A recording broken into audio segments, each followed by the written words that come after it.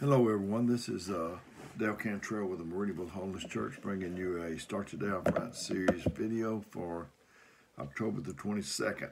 My quote is, if only those must be the two saddest words in the world, if only. My story is someday I-S-L-E. Someday I'll do this or that, and this I'll is someday I''LL. Someday I'll do this or that. I wonder how many has been marooned and stuck on someday I'll, like Tom Hanks in the movie Castaway. The cemetery is one of the richest places in the world, and is more riches than Fort Knox. Songs never sung, speeches never delivered, love never revealed, talents never used, apologies never made, love never expressed. I want to do, as the motivational speaker Les Brown encouraged, and to live full and die empty. I do not want to take anything with me. I want to use it all. I don't want to die, never let my friends and loved ones know how much I truly cared.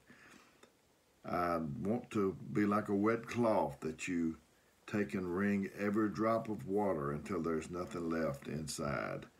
My scripture is Romans 13:11, and knowing the time, and now it is high time to wake out of sleep, for now is our salvation nearer than when we believe.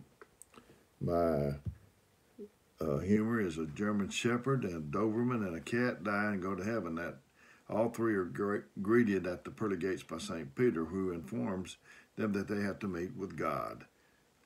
So off they trudge. A few minutes later, they enter the palace where God is sitting, and he beckons them near. God says, I want to know what you believe in, how pure and true your heart and soul is. The German Shepherd answered first, I believe in discipline, training, and loyalty to my master. Good, says God, then sat down on my right side. The Doberman, what do you believe in? Asked God.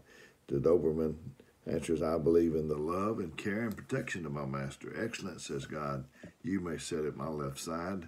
And he looks at the cat and says, what do you believe in, cat? The cat rolls his eyes and responds, I believe you're sitting in my seat.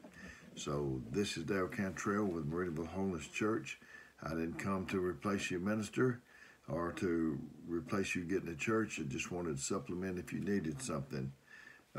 Please send me any quotes, stories, scriptures, and humor, clean joke.